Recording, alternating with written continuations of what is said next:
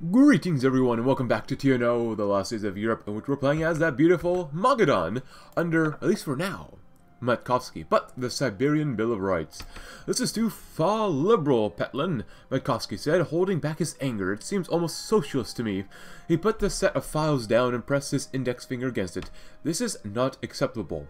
It was inconceivable that you would present this to me in the first place. How could you do this? Petlin, the man he considered to be almost a brother to himself, his own foreign minister. He stared into Petlin's eyes, finding fear and obedience settling their weight into his psyche. Maybe this was not intentional after all. Sir, if I may explain myself, Petlin said, freezing his hand before he could correct his tie. The Americans are different from us. We need to... I get your point, Petlin. It's just, Matkovsky said, waving off Petlin. This is not what we stand for. When I read your document, I found phrases like the right to assembly, right to free speech. These are all dangerous ideas not fit for Russia. The rebellious intent practically jumps off the pages. Matkovsky sighed. Just what the heck were you thinking, brother? Petlin gathered himself and stood straighter. Sir, if I may insist, my ideas can still be useful, not only in convincing the Americans, but the Russians as well. He cracked his knuckles in anxiety. I have faith in the strength of our ideals and convictions, sir. I do. I beg you not to mistake my incompetence as rebelliousness.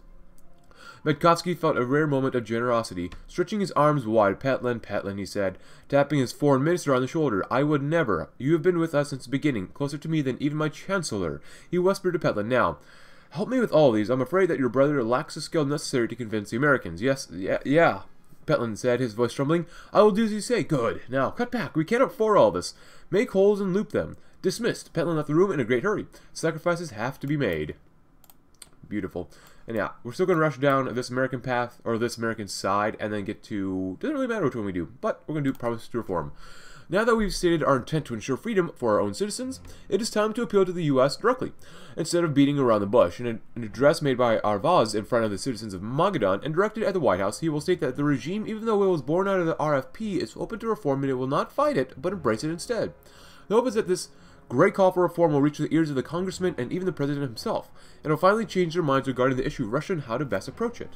Very good, very, very, very good. We need as much political power here, because right now we're building new schools because we had enough loot, and we're trying to raise relations with the Americans, and I've already purchased guns, and we still can't get infrastructure. But, you know, whatever. Anything else here different? Research is not bad. Not really worth it, though. Cool. So we want to increase our relations with the Americans as much as possible. American support is very low, so be it, whatever. And our secure position, we need all the following. The Vazd. Oh yeah, let's do that one.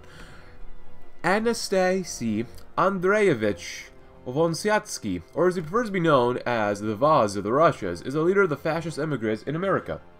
Once a close partner of the Russian Fascist Party, Radzievsky's pro-German rhetoric drove him away, leading his own political organization of the White Russian emigres, the RFO. He has garnered significant support from the Russian refugees currently residing in the United States.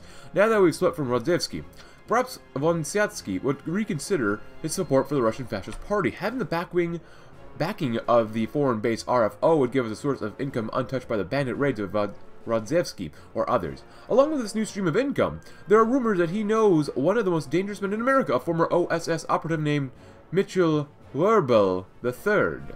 If there's a chance that the VOD can put us in touch with him, we must reach out immediately. Awesome. So there's quite a few comments, especially in support of this campaign, saying it's time to get rich, it's time for guns and freedom, and such like that. So yeah, absolutely. Now, once you get WerBell the III, he can take like a few different paths, or at least 2 different paths, depending on how you play as him. So, from my understanding, he can be like completely a complete merc, just absolute 100% mercenary, or he could become a Cincinnatus or something like that. So, we'll see what happens, because I have played up until that point, and there's a little triangle here that tells you which path he's going to go down or something like that. So, I haven't played this fully yet, but we'll see what happens. I'm here for a good time, which like you guys are. And time for some coffee as well. Hopefully we can raid again against the Saka Republic, because we beat them first, and then they beat us, and then we beat them back up. In the last episode. Cool. America's at war, and welcoming WerBell. The son of the Tsar's officer in the White armies, Mitchell WerBell III became an OSS operative during the Great Patriotic War. Among the theaters he served in were the then British Burma and former French Indochina. After the war ended decisively in Japan's favor, he returned to America to work as a mundane job before deciding that combat was his calling. Since then, he has served in many conflicts the world over, earning him the fearsome nickname the Wizard of Whispering Death. Matkovsky has said that it would be in the party's interest to welcome the character of a man into our ranks. Along with him will come his entourage, a collection of mercenaries who have fought across the world and are now looking to fulfill any need for wet work. We will welcome him and his crew to the port of Magadan. From there, they will have their work cut out for them. They shall find that there is wet work to do to their heart's content. Awesome. The Count of Fascism. Zadarova, the brother Matkovsky, a man hailed from the piers of the harbor. A lean body and a pale face, with a hand stretching out into the early morning air, waving to Matkovsky. Mr. Vonsiatsky, also known as the Count of Russian Fascism, had set foot on the port of Magadan. He strode forward, his steps eager and his gait quick, impatient to meet his so-called equal in the old world. Covering his nose once he discovered the smell of the docks, he looked small, pathetic against the backdrop of wooden fishing ships about to depart into the morning light. Matkovsky furrowed his eyebrows. No one in this world currently has the right to address him in such a way.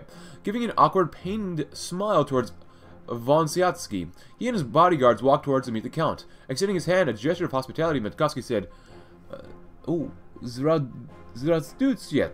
How has America treated you?" Vonsiatsky wasted no breath in clasping Matkovsky's open palms. "Great, brother!" He leaned forward, planning to catch Matkovsky in a hug. But unfortunately, Matkovsky relented. America must have changed Vonsiatsky. The intimate gestures, the over-enthusiastic, unreserved spirit, and that greeting was all a bit much coming from a fellow Russian, still drunk in that spirit. Vonsiatsky said aloud, "It is a land of the free, and all this," he gestured with his hand, "is too small for us." "You seem to forget the reason you are here, brother," Matkovsky said, a hint of coldness in his voice. "No, no." He dipped his hands in his pocket. This man is a gift from me to you." He showed Matkovsky a black and white photograph of an American in a beret. "Tell me more." And America is, of course, like I said earlier, at war. Look at that political power. Nice.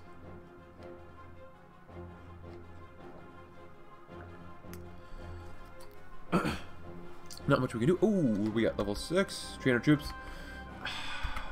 Oh, we need a little more manpower. We do have 7 army XP. I'm kind of just waiting to see if we can do anything else besides that one first. We've got another week for WerBell. We have Brusilov, like I said yesterday. We also have Voronotsov and Nakimov, or something like that. When do we get the next research? Oh, it's going to be a while. So, let's go do this one. Old Money, the Russian fascist organization of Vonsiatsky's fascist political group, is home to some of the wealthiest donors within the Russian emigre community. Now that we have his backing, it's time to turn the funds they have provided to a higher cause and parties and gatherings in a land that will never be their home. The sons and daughters of Russia and America shall no longer find their money squandered by party functionaries for frivolous things. Now they support a real movement. The RFO shall channel their money from America and across the Bering Strait in the form of hard currency or even equipment, whether it be war or industry related. These funds and supplies will help us immensely in the coming conflict against the Splitters and the Reds. Soon we shall prepare for these estranged siblings of our own, or ours, to return to a Russia they've known since their childhoods. A strong, capable Russia, one without an equal in the world. More political power and base stability. The Wizard of Whispering Death. A light curtain of drizzle had descended upon the port of Magadan. The clouds adorned their bodies with steely gray, and the waters of the harbor tugged and pushed their way inland, their course halted by the low-lying sea walls. Amid the piers, rows upon rows of wooden fishing ships lay steady, their hulls quivering in the fierce wind, shallow rain, and restive waves. There was one vessel that stood out among the others, a metal deck, with rust coating its bows. The tumultuous air did not even seem to flinch it. Matkovsky, followed by an aide bearing an umbrella to shield him from the downpour, walked towards this strange vessel. If Vonsiatsky had been speaking the truth, then there was no question to the owner of the ship, Mitchell WerBell, legendary mercenary, the veteran of 1,000 wars worldwide, infamous soldier of fortune, the Wizard of Whispering Death. Matkovsky steeled himself to meet this legend of a man before seeing a figure stumbling out of the ship, staggering before him. Matkovsky blinked. There was no mistaking it. The figure was WerBell, looking more green than in the photographs Matkovsky had seen of him, a beret hanging precariously to his scalp. Matkovsky tightened his pace, striding forward at such a pace that his aide had difficulty in following him. When he came to face with WerBell, the man tried to give a clumsy smile, only for it to be mistaken for contempt. "Welcome," Matkovsky said in English. "We've been expecting you, Mr. WerBell." "Privyat," Mr. WerBell said. "My tovarzysh." He continued in Russian, mixing it with English words when he had no clue which words to use. Matkovsky, for his part, tried to dissuade him from bastardizing the Russian language, and occasionally a word or two made it through WerBell's manners, but he was inconsolable. With what little correct Russian he spoke was sprinkled with generous helpings of F and bad word. Blushing furiously in anger and embarrassment, Matkovsky finally extended his hand. Here's, Matkovsky said, trying to keep a smile in place, to a start of a beautiful friendship. WerBell clasped his hands with neither doubt nor comprehension. Da, tovarish. That's funny. And here we are. There he is. 15% popularity. Nice.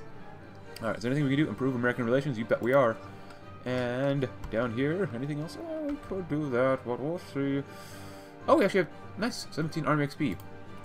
Now, we're training some of these guys as well, but I did it just because we need more soldiers on the line, and these guys actually cost more anti-tank, and I don't know if we can actually make anti-tank currently.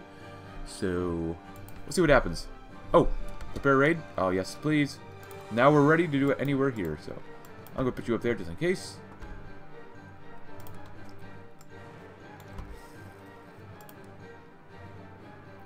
And please let us go to war. Please let us go to war. Old money, let's go do integrate the mercs. The mercenaries at WerBell brought in leagues ahead of our current soldiers. How could they not be? After fighting wars of the world over, they are perhaps the most elite force from the Far East, surpassing even the Red Army remnants that the Reds have. They've proven themselves to be a capable asset to Matkovsky so far, and although their loyalty is only as strong as their pay, they may be well worth the money. However, due to their independent nature, these mercenaries have also been functioning outside the command structure and only taking orders from the commanders and are generally uncooperative except for the direct orders from Matkovsky himself. This practice must end. We will integrate the mercenaries into the rank and file. Having better skills does not mean that one is exempt from subordination to a superior. Cooperation with a mercenary like WerBell might be distasteful for some Russians, but the day that Russia can stand on its own is still in the distance. More Army XP. He's going to bring along some friends. We love having friends. Good? Good. Come on, give in. You're not that strong. They pay the tribute. Beautiful. Now, we might get attacked in... at least for a while, until we get the next loot. Scavenged? Scavenged. Yes. And which we'll do new just equipment, because that's so good to do. So good. Look at that. We got agriculture going up quite a bit, as well as industrial equipment. 4 a month. 4 a month? Not bad. Integrate the mercs, and then we should do... oh, Operation Interlude. That seems okay. Naval bases are okay, not really that worth it. The Tsar. Just barely separated from her territory by the vile forces of Radzevsky, Cheetah has more in common with us than most other warlords. An evolution of the diverse emigrant movements and organizations that appear to have been. The regime had based itself not on fascism, but Tsarism. The group of white generals behind Cheetah's foundation approached Michael Andreevich, a descendant of the Romanovs, yet one with little legitimacy as a contender for the throne, and took a part of Yagoda's empire as it collapsed. We share a lot in common both in our ideologies and our enemies, and Mikhail seems eager to cooperate and forge a closer relationship for now. It might be difficult due to the lack of an overlord or overland connection, but that will not stop us from making contact with our new friends at Cheetah, an ultimatum. So we're receiving an ultimatum from Yakutia. They're demanding that we hand over tribute to loot, or also raid us and take it away from us. We are in an impasse to decide. Do we decide to engage in confrontation with Yakutia, or possibly risking our men dying at the hands of our enemies, or do we instead stand down and cave in to their demands, giving them the desired loot, allowing our men to live to fight another day? Go suck yourself. Yakutia, or Saka Republic. Please cover. Oh, Kiana's gone. Now, oh yeah, we're definitely going to win this one. The White Mouse. WerBell checked his watch. 20 seconds to 10 p.m. Siberian time. He also had his radio laid out in front of him and ready to transmit. Before the communication could proceed, however, he ordered all of his men out of the room, preferring to be alone. While the matter was not confidential, he wanted to keep everything private. Tonight was a special night, a time to talk with an old friend. So long as she also held to her schedule, that is. 10 seconds out, WerBell rubbed his hands against his temples. This Siberian business was hard, and Matkovsky was proving himself to be no pushover. WerBell smirked. The gosh darn dude would have his due. Fingers on the dial, 2 seconds out. When he reached 10 o'clock, his right hand snapped, finding this frequency that she used, locking onto it without difficulty. He reached for the microphone and spoke at it. White Mouse, he said, waiting expectantly for a reply. Are you there? You're late, a kindly maternal voice replied. Maybe age has slowed you down a bit after all, she laughed. WerBell smiled. On the other side was a white mouse. One of the Brits who had the backbone to fight in a war and be good at it, and a comrade during all those times where the Americans lost the torch of liberty before falling down a set of stairs to disgrace. Good to see you, wizard. He saw her firm, proud smile beyond the radio waves. Likewise, Mouse, WerBell said, kicking back in his seat, the microphone standing precariously on his chest. How's Kamchatka? Is it a crap hole too? He felt her frowning at him. Language wizard, she said, sighing, but yes, there's not too much to do around here. Still looking up to Uncle Sam? You know it, she said. I know you've gone Indian and all, but the the CIA has a proposition for you. Forget it, he said, fuming. Make no mistakes. You like Nixon. Only a good American could bring America back together, not these cowardly liberals with their talk of peace, land, and bread. Communists. He just couldn't let go. I still remember the last time I worked for those no-good bass. The White Mouse hushed him. We also have taken your concerns to mind. She spelled her plans out for him, his eyes widened. Heck of a plan, WerBell said, laughing. You mad dudes. The shadow grows. Or shadows grow. Alright, so we're doing that. You know what? At this point, let's go and grab some of this then. We got enough political power for it. They're looking real good. And before the battle ends... Wow. 10% strength. Can we get 9? 8 maybe? Oh, enemies defeated. If you'd like to read about this, go right ahead. Thank you. Thank you, thank you, thank you. Has Buggity finally done it? May God help us all. Oh, look at this. Look how happy this guy is. Jerry Mogok. Looks so happy. There you go. You guys go stay right there. That's fine. And the Tsar, smuggling routes. The biggest problem with reaching a mutually beneficial relationship with the Tsar Mikhail's state has been finding an answer to the question of how we should reach them. But we've developed a solution. It's a well-known fact that here in the Far East, the settlements and links between them are few and far between. This means that if we're careful and closely examine our pathways and schedules, it is actually possible to create a route or even several of them that will be able to connect us to Cheetah through secret means. These routes, guarded by our best men, will allow for a flow of weapons and resources that go both ways, even the transport of emissaries between our states. If we can smuggle anything to and from Cheetah, that is a good first step in overcoming geography and establishing diplomatic relations. And infrastructure. The Pretender. To the honorable claimant to the throne of Russia, the letter read so far. We have come to beseech you for your aid against our mutual enemy, the traitor Konstantin Rodzewski. No, the letters ought not to be so direct. Putting down his pen, Matkovsky laid his hand across his face and sighed. Leaning his forearm against the table and propping his head against his open palm, he stared at the page, waiting to be filled with his writing. His tea sat right below him, its smell tempting him. Matkovsky tapped his feet. He has no time for that now. For the first time in a long while, Matkovsky found himself adjusting his glasses, his fingers wrapping the tape on a sequence. 1,000 questions swarmed his mind. What if the Tsars reject the treaty? What if they find the terms unacceptable? He shuddered to think of what would happen if both sides did not cooperate against Rodzewski. Someone knocked on the door. Rather than answering, Matkovsky's index finger mimicked the rhythm on his table. Standing from his seat, he said aloud, "The letter's not yet ready." "Go away." The knocking stopped. He looked at the letter, clapping his hands together, and drawing a deep breath, he sat down, toying with his pen as he thought of what to say to Mikhail. We appeal in the name of our old friendship," he scribbled without much thought, "in the anti-Bolshevik front, as we all know. He found his hands picking up speed. Before long, he would stand in his safe. "The letter's ready. Come on in."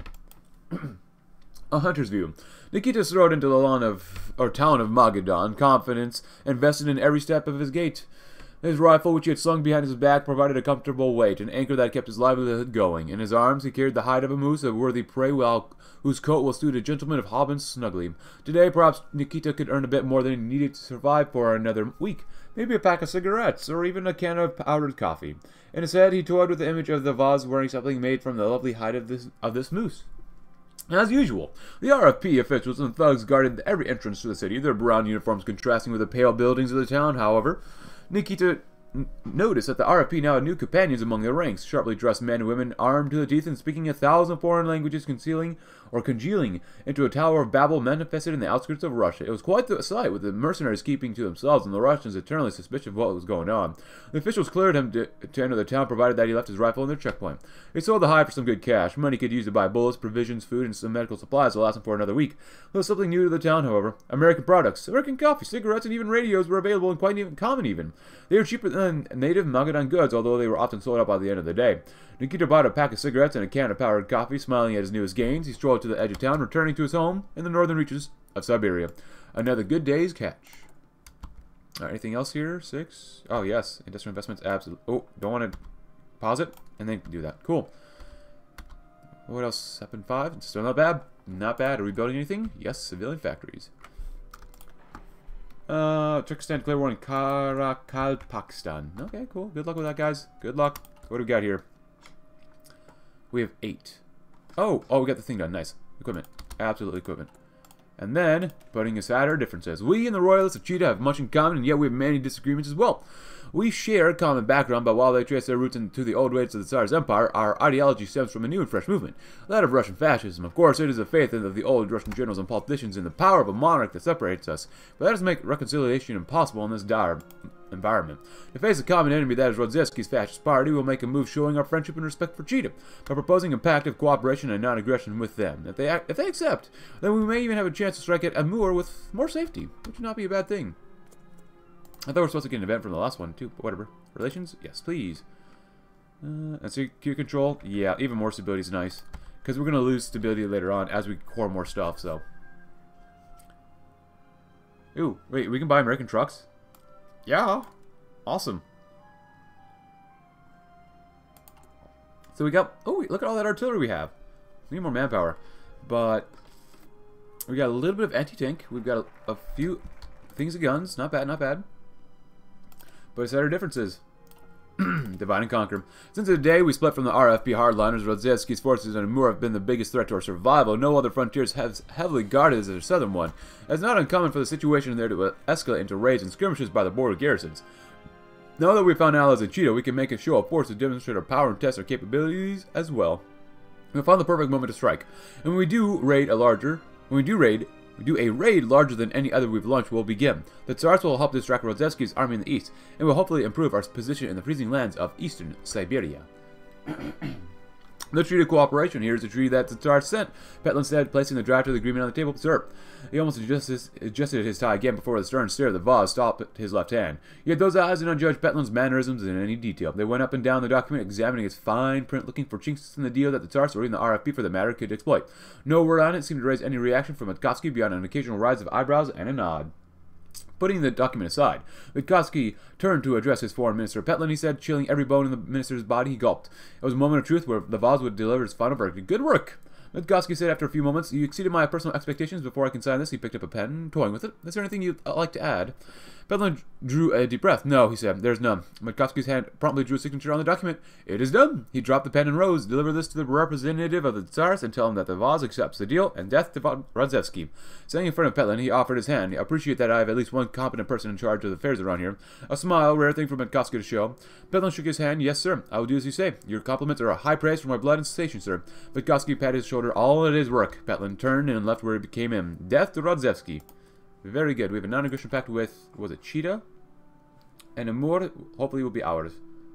The All-Russian Government of Amur. What a fancy, nice flag. Basing rights, huh? Cool. Divide and conquer. Operation Intrude. The port of Magadan is one of the biggest Russian naval facilities still not occupied by foreign enemies. When the weather permits it, ships, Russian or not, regularly make stops for numerous reasons. However, the port also has one more use to become a receiver of American equipment and supplies. Thus, our leader Matkovsky has advised a plan to make an offer the Americans will not refuse. Magadan is quite close to the Japanese home islands, that just across Okhotsk, and a radar station here would give our future allies the opportunity to spy on their sworn enemies from a closer distance. Perhaps this will make them understand the benefits we can offer, and they will decide to help us. Very good. Get a dockyard, 2 naval bases, and a radar station. Don't mind if we do. Happy 1963, everyone. Hope you're having a great, great year. And we're doing so well against the Sakha Republic. It'd be a shame if we didn't continue it. An absolute shame. Oh yeah. Oh, look at that. He's a mercenary. Special Forces attack and defense. That's actually really cool. Pavlov is really not bad at all.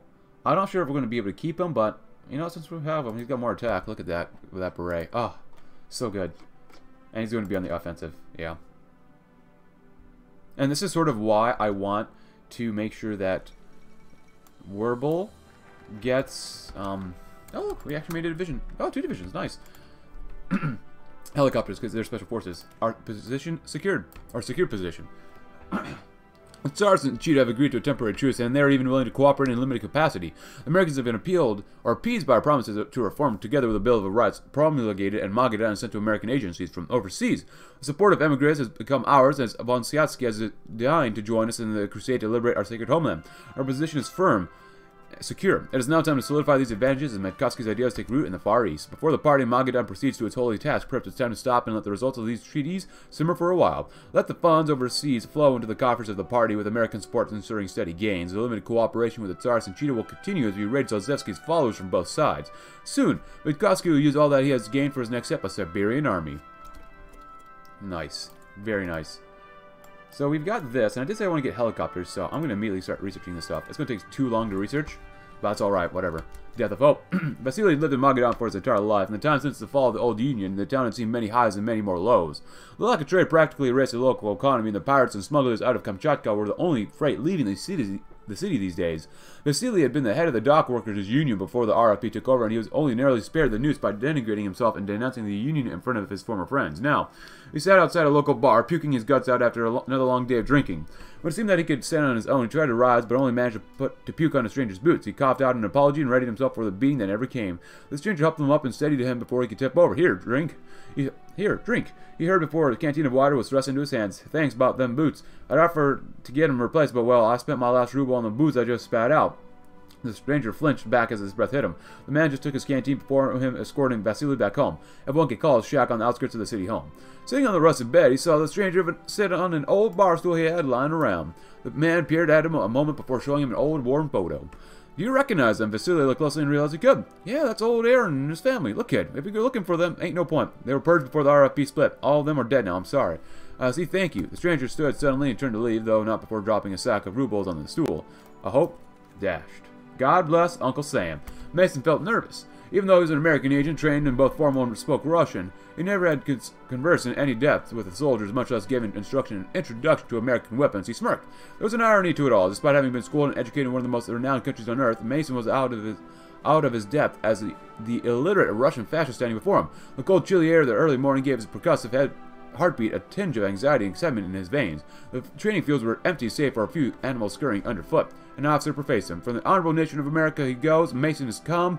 A bunch of feel-good bromides and legalese, but he gets to that. The soldiers need to respect him first before they would be willing to listen to him. Few caught him eye in the equipment he brought here. Mason didn't think it was all that impressive considering the things he had seen while working in the agency, but oh, well, whatever. Cultural and technological differences. A few hour-long anxiety-ridden minutes, it was finally his turn to speak. He drew back his tongue and lashed it out, throwing the dust off the language he seldom used. Hello, he said, as the officer has said, my name is Mason. He grabbed an M1 Garand and held it against his shoulders. This is the Grand. You, he pointed to a random soldier in the crowd. Fire your weapon and see how fast you can. He pointed to his target in the distance. The soldier had to eject his casings every time he fired. Sometimes he resorted to hitting his rifle with his wrist before it worked. Now watch this. He aimed the Garand and fired 8 rounds in succession. His streak stopped by the ping of the gun. He laid the rifle beside him, its butt on the ground, and that is American firepower, he said, and to the awed fascists. Any questions? Oh, look at that. Support N. Anti-tank equipment. Stuff that we could actually really use, even though now we need more guns. Oh boy. Scavenge for loot. Initiate raid. There we go. Give up, boy. Give up. Should be paid. Thank you very much. Actually, is that enough? No, we only have one stuff up.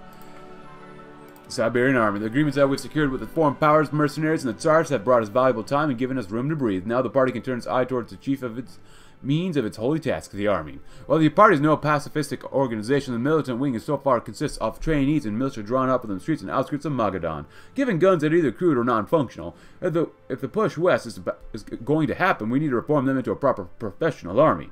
We have several options for how we can approach this. First is to adhere to a doctrine suited for our local force. After all, Russians know how to best fight Russians on Russian soil. The second is request American advisors whose experience in the proxy wars of the world could win Russia as well. Last is the option of adopting WerBell's techniques in assembling our forces. His expertise will not disappoint us. Whichever we choose, the grand task continues. Very nice. Magadan Free Radio, broadcast 45.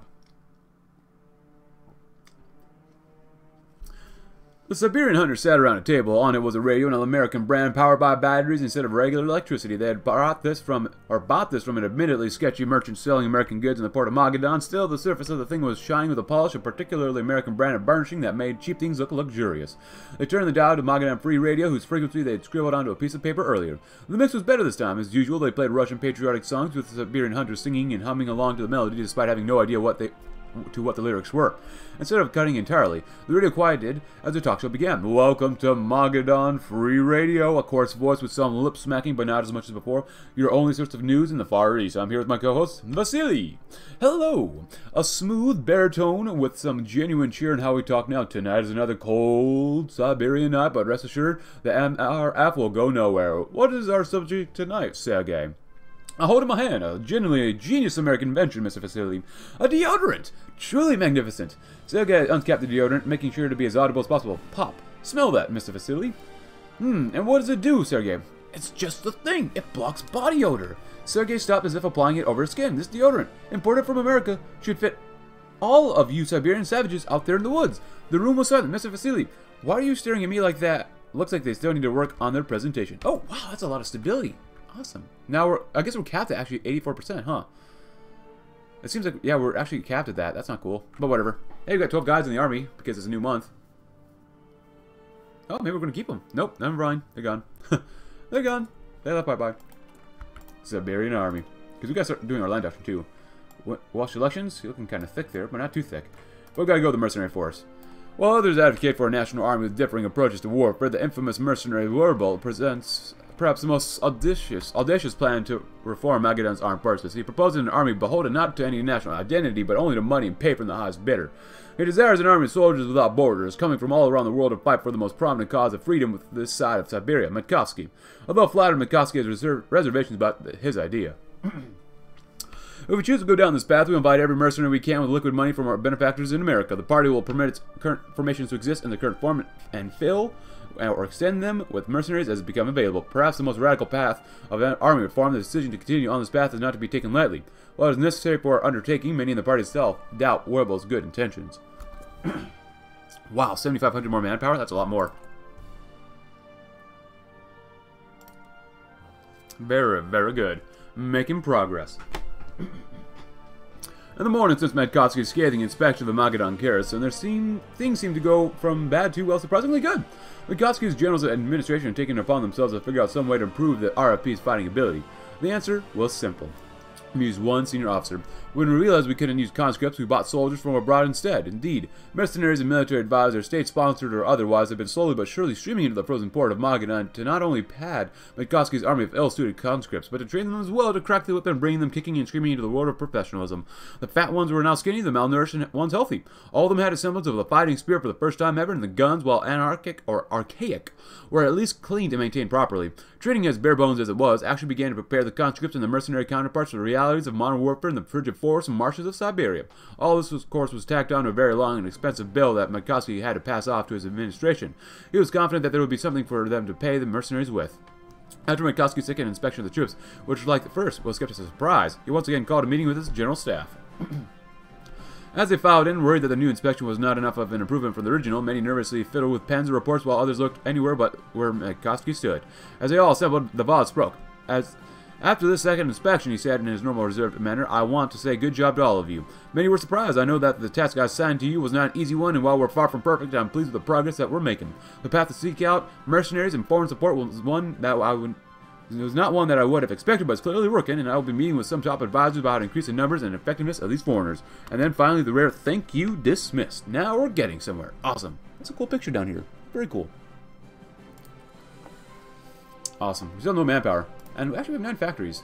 It's not too bad. Hey, we actually have some, we're making some trucks. Not bad, not bad. Cool. Mercenary force, followed with soldiers without borders. Ultimatum. Will not back down so easily. Cool. Actually, let's look at that one first. And okay, they're attacking the exact same place. That's so dumb for them. But whatever.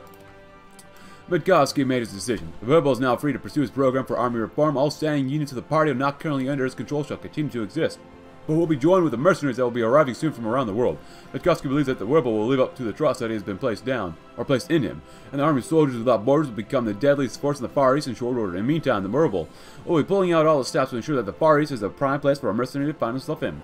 From all the corners of the globe, troops will continue to arrive, pledging to find the name of Matkovsky, the champion of freedom and democracy in Russia. All who hear the call shall heed its message, and the world's mercenary underground will burn with enthusiasm, while WerBell continues to fan its fires.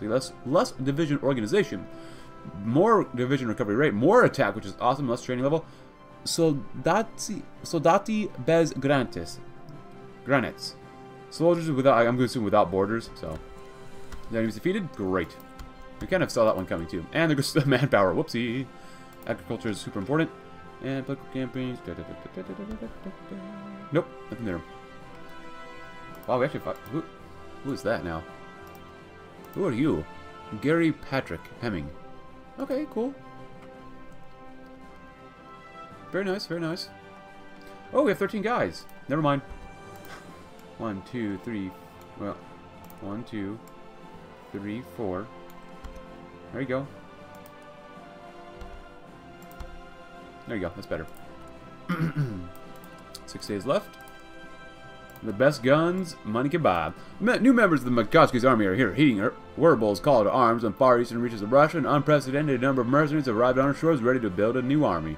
The issue is now not of one of numbers, but how to equip these professional soldiers. Though the Siberian factions are doing all they can, a deficit of weapons and supplies remains. Luckily, WerBell has a plan, and Madagascar has fallen apart. Mitchell WerBell is a man who knows the underworld and recognizes it. By pulling a few favors and greasing a few palms, the legendary mercenary can rectify the weapons shortage with ease, he claims. If Matkovsky agrees to it, he promises to fill the armories of Magadan with not only an astounding quantity of weapons, but also with the state-of-the-art ones, not the cheap local productions. Moreover, he vows to Matkovsky that he will lead his army to unite Russia come hell or high water. Vow that we must be careful to hold him to. Get 2,500 more guns. Caught to German Madagascar. I thought I was supposed to get an event for the last one as well. Like this one's... Oh no, we didn't. Oh, that's fine. It's fine. I always assume that there's an event after every single one of them are read, but the back of the truck. WerBell's promises have been borne fruit. Seemingly out of nowhere, the weapons have materialized to support Matkovsky's cause at a rate so low that it was almost not profitable. Though his motives are still a mystery, he doesn't appear to be a threat yet. However, the shortage remains, and though it isn't severe as before, it might be wise to keep a cache of arms for a rainy day, and it rains in Siberia most of the time if it's not snowing. You see the crisis, huh? Like a magician pulling one trick after another out of his hat, WerBell has another solution to offer to Matkovsky regarding the shortage. He knows that the smuggling routes in the Bering Strait safe from the watch of the Soviet remnant navy currently stationed in Kamchatka. From the south, he also knows the ways of Japanese Manchuria, hidden from the sights of the Imperial Japanese Army. These routes, he reckons, will be sufficient to end the armed shortages currently plaguing us. We have a little choice than to listen to him. Nice. Out with a crash.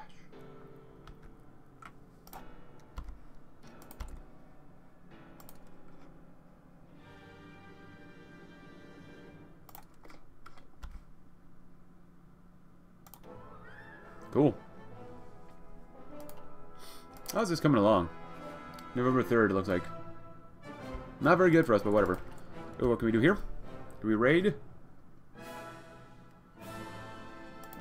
Very good. Coffee's pretty good, too. Still somewhat warm. And these cold Siberian nights. Followed up with, ready at last. Ooh. We should be able to do this one. So, the reformation of the Siberian army is complete. We're now ready to confront our old adversaries. Radzevsky is currently residing in Amur. Our army is ready to mend the old split of the RFP at long last. Some of our most seasoned veterans have been dreaming of this day ever since Matkovsky's capture of Magadan. The party shall be one again after all these years. Matkovsky and his officers will order all personnel to stand by and prepare for the operation against Amur, effective immediately. Our victory is assured so long as everything that we've planned goes our way. The only wild card on the table is WerBell, the mercenary that Vonsiatsky brought with him. Hopefully, we will have kept him on a tight enough leash that he does not do anything that would interfere with our plans, but some among our ranks note his rising power and doubt that our current measures are enough. Nonetheless, the operation must go forward. There goes part of Madagascar, no one cares. Industrial development, don't mind if we do. Initial aid. Magadan Free Radio, broadcast 60. So, Vasily, tonight we have something new to showcase to the audience. Of course, Vosit. Our poor listeners cannot see into this office, but let me describe it to you, my loyal followers of the Vaz who tuned in tonight. A pause and a thud. Whoops, sorry, dropped it. Another pause before the same voice beaming with excitement. This is an American-made M1911, courtesy of our friends in the CIA. Please don't wave that thing around, Sergei, a smooth baritone said. Evidently, Vasily, that gun is loaded. A sigh. Apologies, dear audience. It appears that my friend Sergei is a bit of an idiot. A chuckle. Don't be so negative, Vasily, Sergei said, getting more and more excited by the minute. This weapon has a safety. Hear that? The pull of a trigger. Click, click, click. Nothing happened. That's because the safety is preventing the firing mechanism from engaging. Fancy and clever people, these Americans. And what does this weapon have that Russian ones don't? Well, you see, Vasily. A clatter as Sergei set the pistol down on a surface somewhere. This gun has the power of a rifle, condensed into a compact and easily carried package, making even the least armed of our soldiers dangerous. A pause. Let me pick up that thing again and show you how it's done. Please don't wave that thing around. Tinnitus rang, a discordant sound that seemed to shatter any resemblance of coherence. What did you just do? Just another day in the office of the MFR. Oh, I love 1911s. I wonder what caliber it is. Probably 45. Should be paid. As we should be paid. American relations, absolutely. Now, our report for Langley. Transmission 01, Agent Mason, currently stationed in Magadan. Subject, on the training and equipment of Matkovsky's forces. A review. Content. Before we came to the town of Magadan, acting at the behest of the Congress as well as the Department of Defense in good favor to the leader of the RFP, Matkovsky, most of the armed forces consisted of fascist militias with little to no experience in actual warfare. Their equipment was in a similarly poor state with most soldiers equipped with creaking, almost non-functional rifles like old Arasaka models and mostly Nagants, dating back to the days of the Great War, a good fit for an army of wax models in a museum perhaps, but not enough for a host with a intent to fight, as Avad's Russian leader humbly put it, a total crusade to save Russia. We commenced training as soon as we pinned down the RFP situation. That is where we encountered another problem. The nepotism ingrained within the officer corps of the RFP was so prevalent that the men who could barely hold the weight of a rifle bore such high ranks as lieutenant, captain, or even major. Pressed on the issue, the Vaz agreed to fire these people immediately, much to his credit. He also approved the building of several officer schools to build up the high ranks of his army into shape. The reports that we received from the front line indicates good results. The border clash against their neighbors indicated a good increase in performance, regardless of victory and defeat. We will continue to monitor the situation and issue reports whenever possible. Mason out. A spectacular growth. Absolutely spectacular. So they bets granite. From the outset, WerBell's goons were different from the regulars of the RFP militias. In Magadan, they walked down around the town, their expensive gear strapped to the boots, flirting with the girls and ladies they saw along the way. They seemed not to have a care for Russia. It was just another playground for them, a vacation, a holiday, and a desolate land where they can go shoot the natives. Smith, no given last name, in particular, came from South Africa. His hands itching for the trigger of the gun, his ears for the thrill of the gunfire, his head and brain for the conduct and raw barbarity of combat. WerBell wasn't lying when he said that his gear was going to be good. His M16 strapped to his back was the meanest piece of lead spitter this side of Russia. The RFP militias did not have them, only given old US M1 Garands instead, for they were not Smith. The fields, savannas, plains, and jungles of Africa made themselves known throughout this sunburnt skin. They had all the reason in the world to be cocky. When his folks back home asked him why he had gone into the business, to find a lady came the answer. All who truly understood Smith knew that he wasn't in it for love, but the thrill of war and money. You could see the Russians eyeing his gear with envy in their eyes. He smirked at them and winked. Every time he smoked, they would marvel at his tidy, clean, and well-rolled cigarettes. Once in a while, he even offered one of them. Warfare was a trade and business was good. Leaning back against a wall in a random part of the podunk town, he took one of his fabulous cigarettes out and lit one. For a backwater and deserted place, Magadan was pretty good. Not on the level of Bloemfontein, but pleasant enough. However, his heart was never there. Out west, closer to the lines of the Tsars and Odzetsky's loyalists, beneath the blazing gunfire and artillery bombardments, was where he belonged. With a puff of smoke, he threw the cigarette down and stepped on it. It was time for action. Smith, reporting in. Seems like we're ready at last. Death of Vonsiatsky. Mr. Vonsiatsky, are you there? Dmitri rapped on the door. Mr. Vonsiatsky, the boss is waiting for you. It's no use, Dmitri, Ivan said, sighing and catching his breath. I've been at this door for hours and I haven't gotten any answers yet. Trying to try something else, Dmitri thought. Kneeling, he stared back at the keyhole of the doorknob. He could do this. Taking out a lockpick from his locks, Dmitri gingerly inserted it, working as to leave the machinations inside undisturbed and unharmed. The door had to open somehow, and jamming the keyhole would only make it harder for everyone. Might even require an axe, he chuckled. Ivan was about to protest several times, in fact. They could have just asked for a spare key, but Dmitri wouldn't hear of it. The door clicked. Dmitri stood, containing his jump at the very last moment. See? He said to Ivan, who gave a dry smile in response. Dmitri turned the knob, but the door wouldn't budge. Bolted from the inside, gosh darn it. He kicked the door in a fit of rage. Ivan tapped his shoulder, gesturing for him to move. Brandishing an axe, he swung it several times against the door as bits and pieces of wood fly in every direction. At the very last moment, when Ivan was about to give up, the door gave way. Mr. Vonsiatsky, are you not... Ivan stopped mid-sentence, laying on the ground floor. Clutching his chest was Vonsiatsky, his eyes glassy, his face pale. He was dead. Sometime in the evening, the phone rang in Matkovsky's office. We defer our payment to you, friend Matkovsky. Oh boy. Oh boy, what's going on? Oh no! The mercenary coup. Ivan and Boris did not like their new assignment. Transferred from the political wing of the RFP to the army right before the eve of the operation, they were, as their instructors put it, dead weight. An officer handed them their bolt-action rifles and told them to stick with the rear guard where the chance of survival was highest. There's no danger here, and the Siberian woods are quiet, the wind whistling between the trees, and the air cold as ever. You think the boss will let us back?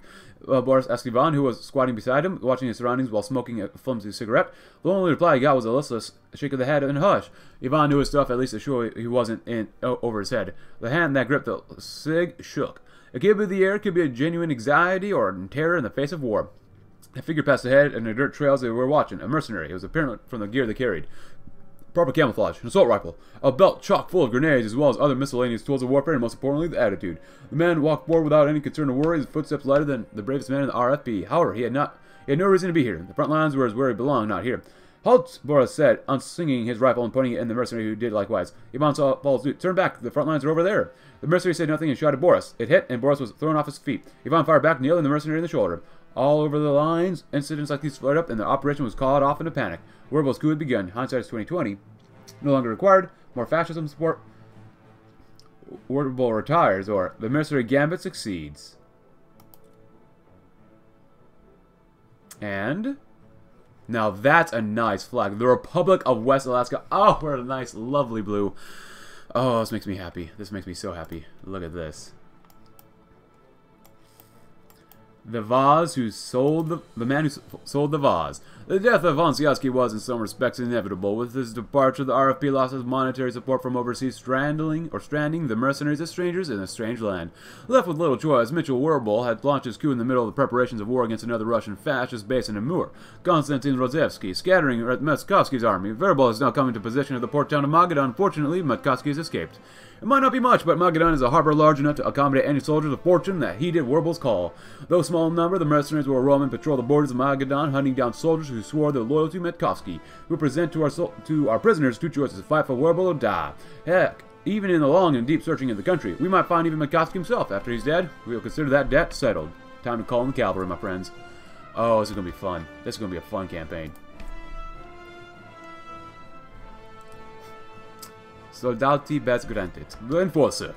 Even by the standards of the Far East, this was a crappy bar. The floors creaked to the slightest movement, and the beer tasted like bare piss. There wasn't even plumbing, and yet this was WerBell's choice for a meeting place. Alexander Pavlov was decidedly unimpressed. Matkovsky, his old boss, had taken great care to manage his image, all for the benefit of the Americans. Now the Americans were here, and they behaved like pigs. Even the mercenaries were busy stinking up the bar with their ugly accents and drunken hooliganism. The only thing keeping him here was the fact that Pavlov's transition from the orderly world of fascism to the chaotic pecuniary land of the new Far East had not been exactly smooth. He needed word, and badly.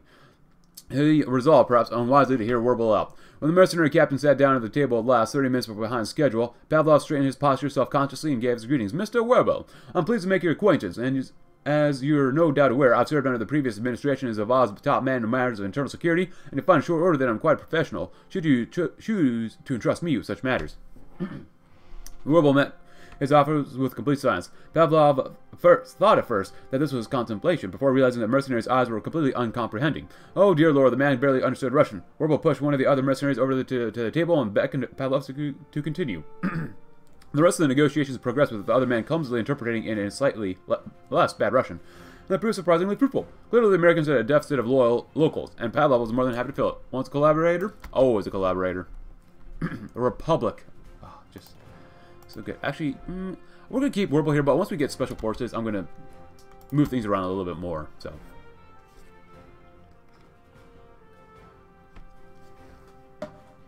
and as always, out of manpower. Actually, we got 13 guys still, but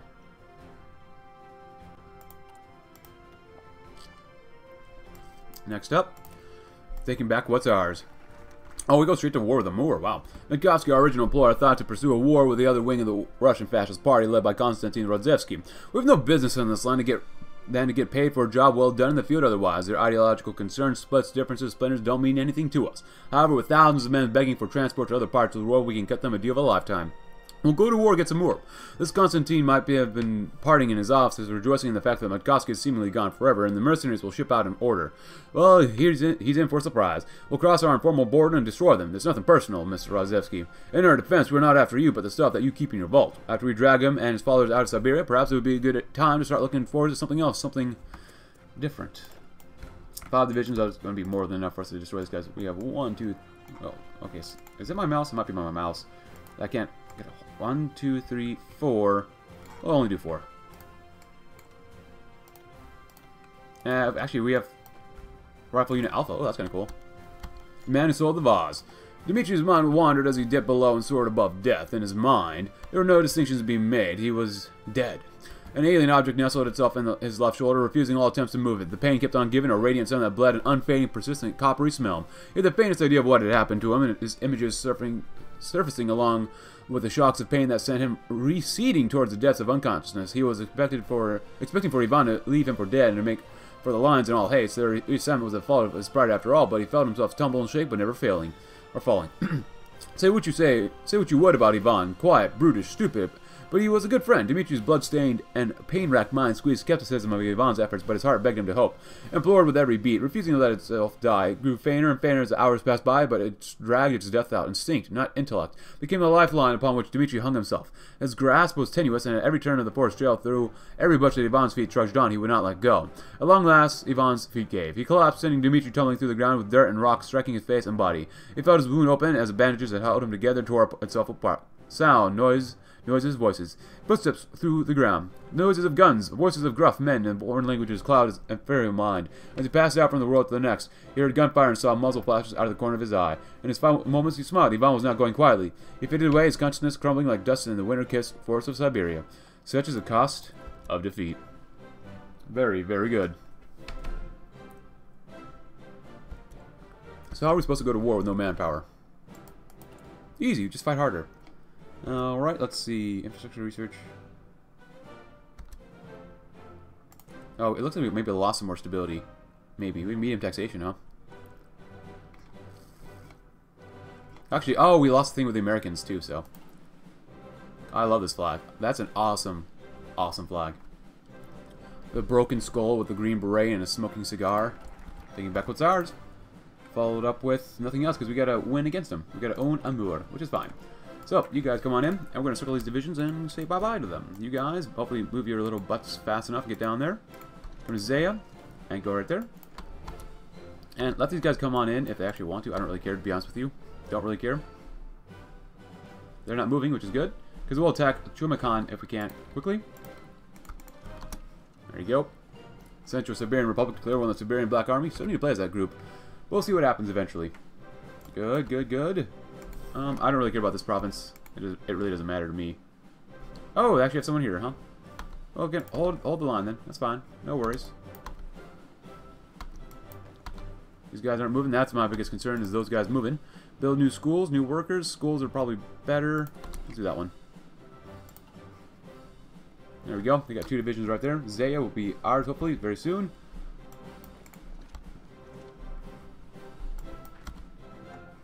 Man, these guys take a while to move. Take quite a while.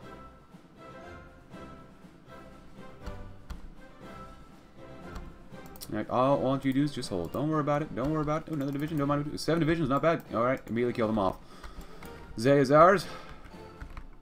Cut these guys off. Alright, so 2 of you guys are moving this way. You're almost there, so you kind of hold.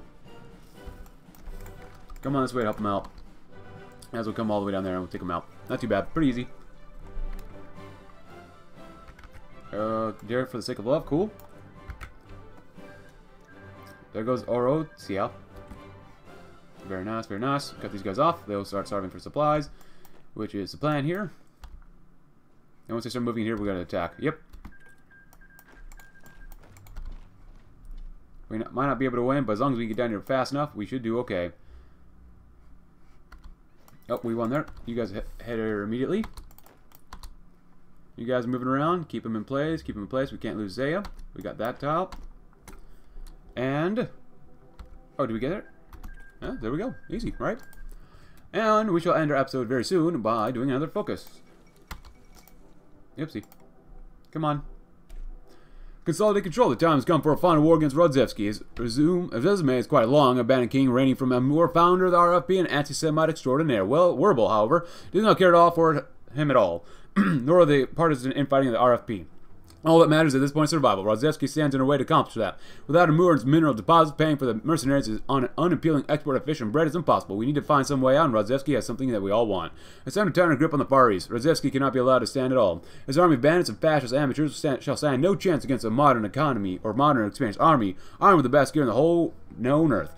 As soon as we deal with them, we shall start planning for our future. God knows we have so many choices to choose from. Cool, but that's going to end today's episode. If you liked it, consider leaving, like, subscribe if you're new. Check out my Discord link in the description below, and I'll see you tomorrow when we will continue to expand across Siberia and have a good time with the Republic of West Alaska. Thanks for watching. Have a great rest of your day.